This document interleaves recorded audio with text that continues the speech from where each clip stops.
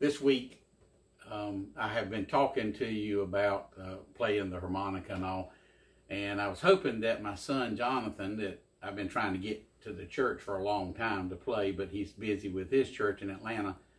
I was hoping he and I could play together, but we couldn't work it out. So he's going to sing a special song today, and so I'm going to turn it over to him and let him sing, and then I'll bring the message today. I know you'll enjoy the song.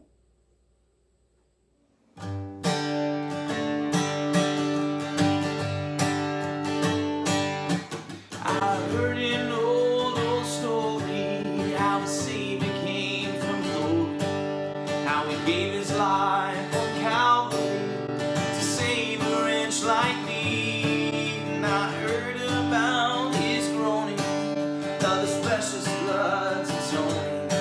Then I repented of my sin and won the victory. Oh, victory in Jesus, my Savior forever. He saw me and he bought me with his redeeming blood. He loved me ere I knew him, and all my love was due. He plunged me to victory beneath the cleansing flood. And I heard about his healing, of his cleansing power revealing, how he made the lame to walk again, caused the blind to see. Then I cried, dear Jesus, come and heal my broken spirit. And somehow Jesus came and brought to me the victory. Oh, victory in Jesus, my Savior forever. He saw me and he bought me with his redeeming blood. He loved me ere I knew him, and all my love is due.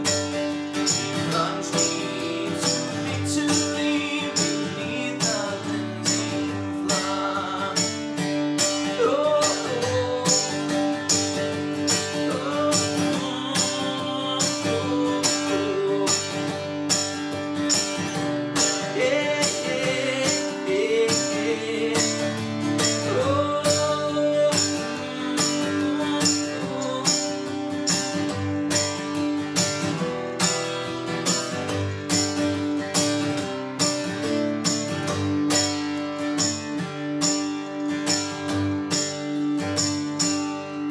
Now I heard about a mansion he has built for me in glory, and I heard about the streets of gold beyond the crystal sea, about the angels singing in the old redemption story. Some sweet day I'll sing up there the song of victory.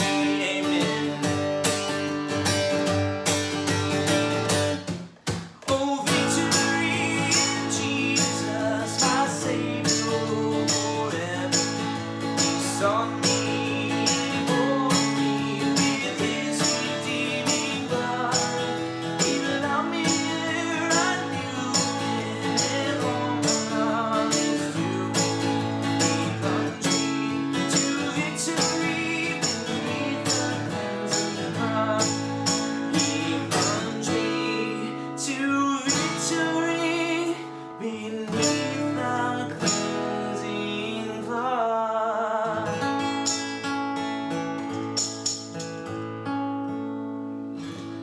Amen. Before I start the message this morning, I want to remind you, stay on text message group. Let us keep us up with what's going on. This is the way that we as a church body can keep up with each other. If you got prayer requests or things that are going on that you need us to pray about, put it in the group text so that everybody can read it and we can be thinking about each other. Let's remember Paulette Edwards. She'll be having a procedure done a week from this Monday. So don't forget about Paulette, and also George Tuttle. George and Terry will be going to have some more tests done. So let's be lifting them up in prayer too. There are a lot of different people. I'd like to mention a friend of mine that I grew up with, Michael Elliott. He's a pastor over at Tybee, and he has been diagnosed with pancreatic cancer, and certainly want to be praying for him, that God will touch him and bring healing to him. So let's remember that. We have a lot of others. Many of us know the names of different ones, so let's remember our list of people on our prayer list. And also remember Bernadine, her dad and her sister. They have brought Mr. Zipper home. He's under hospice care, and they've got him here taking care of him and trying to make him comfortable. So please be praying for them as they go through a tough time taking care of their father. So remember all of that. And we're into our fourth Sunday. I have to say this has been an experience for me, and I'm sure for you too. Have you ever heard the story of Alexander and the horrible, terrible, not so good, very bad day? If you hadn't heard the story, let me tell you a little bit about what the story is about. Alexander was a boy about 7 or 8 years old. He had one of those days when everything went wrong. Disaster after disaster, nothing went right. It was a horrible, terrible, not good, very bad day for Alexander. For instance, when Alexander woke up in the morning, he discovered that he had gone to bed with gum in his mouth. And when he woke, it was in his hair. When he got out of the bed, he tripped over a skateboard, and then he dropped his sweater into the sink where the water was running. He said, "I just knew it was going to be a horrible, terrible, not so good day." And then he went to school, and it turned out to be a horrible day at school. After school, he had a terrible experience at the dentist office. Then he came home for supper, and he said, "We had cauliflower for supper. I hate cauliflower." And on TV, all I saw was hugging and kissing, and I hate hugging and kissing. Then my bath water was too hot. I got soap in my eyes. I lost my marble down the drain. And when I went to bed, Nick took back the pillow that he had promised me that I could have. And my Star Trek nightlight had burnt out. I bit my tongue, and the cat decided to sleep with Nick and not with me. All in all, he said, it was a horrible, terrible, not so good, bad day. Now, is it any wonder when Alexander finally came to the end of the day, he heaved a sigh and he cried, "I think I'll just run away." I guess sometimes we all feel that way sometime or another. I'm sure you have, I have. Almost all of us have had days of anxiety and stress and frayed nerves, and we need to learn how to deal with that. And as I read the scriptures, I find that there's no instant formula for spiritual maturity. A lot of people are searching for one. They just want to have an experience or say a prayer and have an instant spiritual maturity. But it doesn't come that way.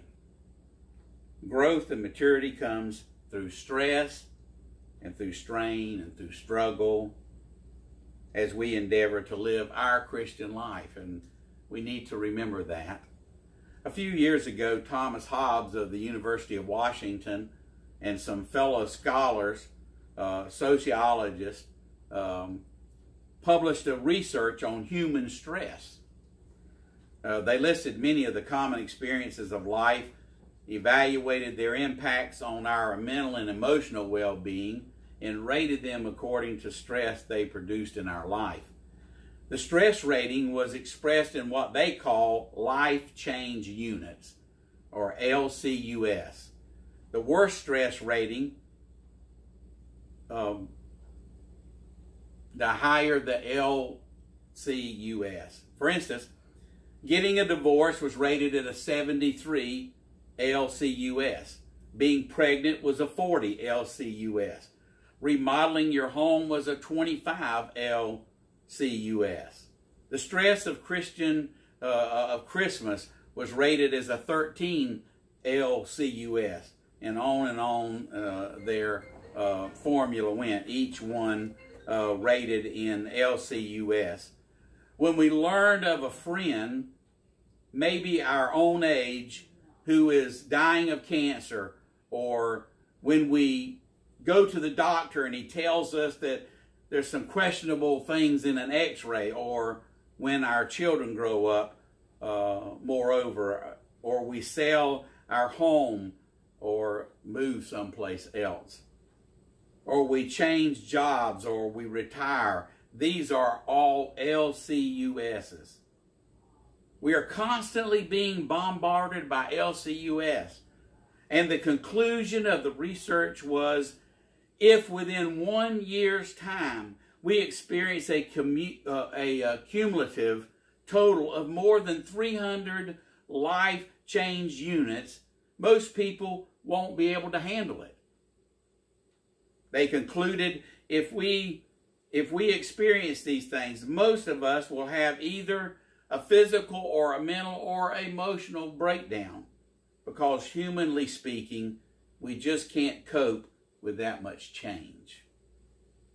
But notice that I said humanly speaking, and I emphasize the word humanly, because our trust in God can make all the difference in how we are able to handle the things that may happen to us in life.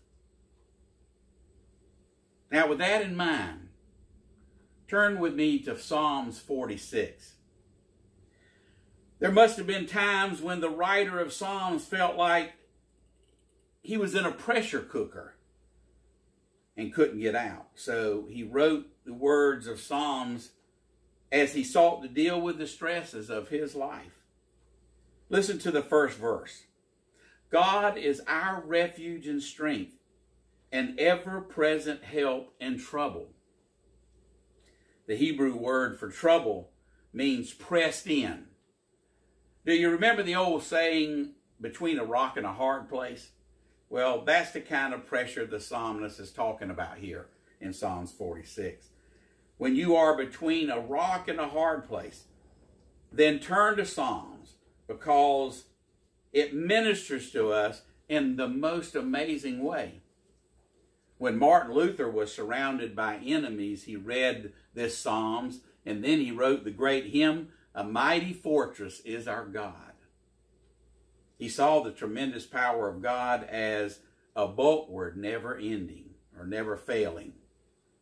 Regardless of what happens in the world, there is still strength and power and might there of God. Let me give you a brief overview of Psalms 46. Then we'll look at a little more detail. There are 3 sections in this Psalms here. Verses 1 through 3 deals with the change in nature. The psalmist says, I will not fear. God is my refuge and my strength, and ever thought the world around me may be shaking, I will fear not. And then verses 4 through 7 speaks of changes taking place in society. The psalmist says, I will not be moved. Even though nations are falling apart, even though society is deteriorating, because God is my refuge and strength, and I will not be moved.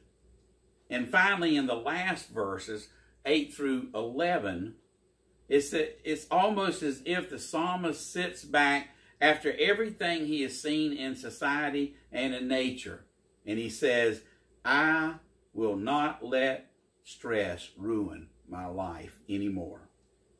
I'm going to relax. I'm going to change gears. I'm going to trust God and get on with living in according with His will for me. So let's look at verses 1 through 3. I will not fear. God is our refuge and strength, our everlasting present help in trouble. Therefore, we will not fear. Though the earth give way to the mountains, or the mountains fall into the heart of the sea, though its water roars and foams, the mountains quake with their surging. It almost sounds as if the psalmist was familiar with the headlines in our modern day society, don't it? Think about that. Worrisome things are happening in our world today. During the past 20 years, earthquakes and tsunamis have increased at a phenomenal rate. Geologists point to the San Andreas Fault and predict that one day a large chunk of Western California is going to fall off into the Pacific Ocean. They say that the Pacific Rim volcanoes are ripe for a major eruption. And what about the hurricanes that lash out on our coast? The tornadoes that sweep across our state, the blizzards that paralyze our cities, the drought that shrivels up and cracks our farmland, and the floods that wash away bridges and homes. Some are beginning to cry out. What's happening in our world today? But as Christians, how should we react to these things? And the psalmist says, I will not be afraid. My Lord is still in command of the winds and the waves and the seas and all of the elements of nature. Therefore, I will not fear. God is my refuge and my strength. In verses 4 through 7, it talks about not being moved. It says, there is a river whose stream makes glad the city of God, the holy place where the Most High dwells. God is within her. She will not fall. God will help her at the break of day. Nations are in an uproar. Kingdoms fall. He lifts his voice. The earth melts. The Lord Almighty is with us. The God of Jacob is our fortress. See, here's a picture of a nation in an uproar. Kingdoms are falling. From great changes are taking place. And it sounds like today, if you listen to it, it sounds like he's talking about today. For some of us who are a bit older, it's hard to read the passages without thinking about Elvis Presley. He started out making $14 a day as a truck driver, and on a fluke, he made a recording that caught the ear of a promoter. The next thing you know, he was the highest paid entertainer in the world. And when Elvis Presley died, the airlines were clogged with people trying to get to Memphis, Tennessee. 5 tons of flowers were sent to his funeral. People lined up on the streets just to catch a glimpse of his coffin. Elvis Presley once said, I'd give $1 million for 1 week of peace. He recorded a song that probably described his life. It was called All Shook Up. I'm all shook up, he said. Our world's nations are in an uproar. Mankind seems to be falling apart. But we as Christians don't have to be in an uproar, and we don't have to be falling apart. We can stand steadfast because God is our refuge and God is our strength, because Jesus is King of kings and Lords of lords. He is the same yesterday, today, and forever. And as Christians, we can stand strong in the faith that we have in Jesus, who is our Lord. The third thing is in verses 8 and 9, it talks about not being filled with stress anymore. It seems that the psalmist sits back and he looks at the changes that have taken place and he reflects on them. He says, come and see the works of the Lord, the desolation he has brought on earth. He makes war cease to the ends of the earth, and he breaks the bow and shatters the spear. He burns the shields with fire. Then in verses 10 and 11, he says, Be still and know that I am God. I will be exalted among the nations. I will be exalted in the earth. The Lord Almighty is with us. The God of Jacob is our fortress. Do you realize what David is saying here? He's saying, in the midst of it all, I've made a decision. I will no longer let my life be filled with stress and anxiety. Why? Because God is my refuge and God is my strength. I wonder if we have forgotten how to relax. How long has it been since any of us have sat down with our family and ate a meal together? And then after the meal just sat and visited and talked and had fun. How long has it been since you took a long walk in the evening and watched the sunset, or sat in a hot tub of water and read a full chapter of a book uninterrupted? How long has it been since you just leaned back and relaxed? Listen to some good, wholesome music. How long has it been? How long has it been since you just spent a day and got away from it all? You took your watch off. You turned your cell phone off. You forgot what time it was. To be still and know that I am God. I think God is trying to tell us we need to slow down and recognize who's in charge. Now let me close by pointing out 3 truths that we can draw from this Psalms today. 3 great truths we can draw from Psalms 46. First of all, God is always near and available. We need to remember that. God never puts us on hold.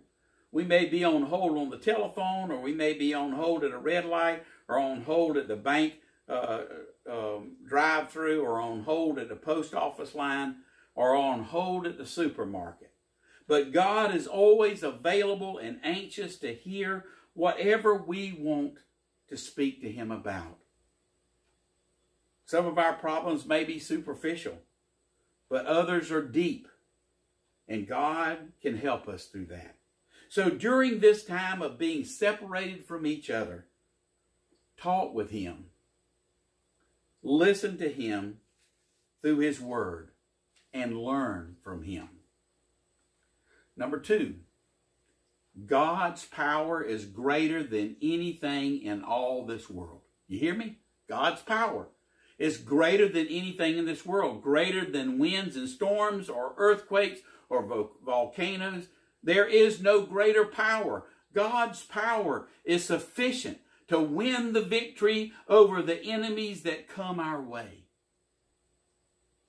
The psalmist tells us, God is our refuge and our strength, our ever-present help in trouble.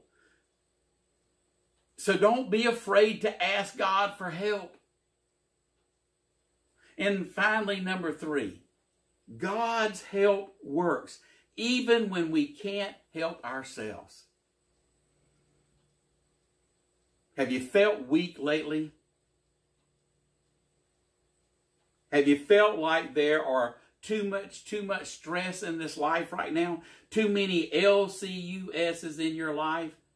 And you're about ready to explode? God's help is available, folks. And all you have to do is to reach out for it and grab hold of it. If you're at home this morning without Him as your Lord and Savior, please realize this. He wants you to come to Him.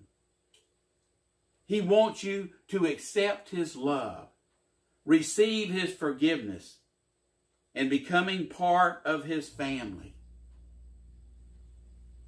Take this time in your life to spend some quality time with God. I really think He's trying to establish a personal relationship with you and with me. Don't pass up the opportunity. to have that personal relationship with God. Amen. Let's pray.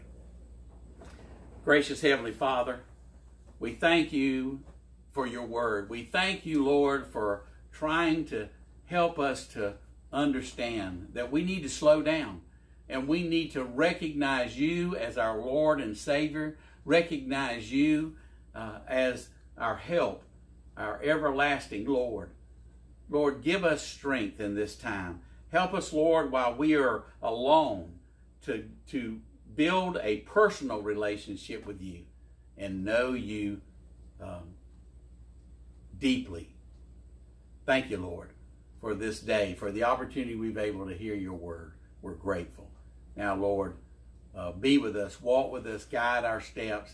Help us, Lord, in whatever we face, know that you're there walking with us. In Jesus' name, amen.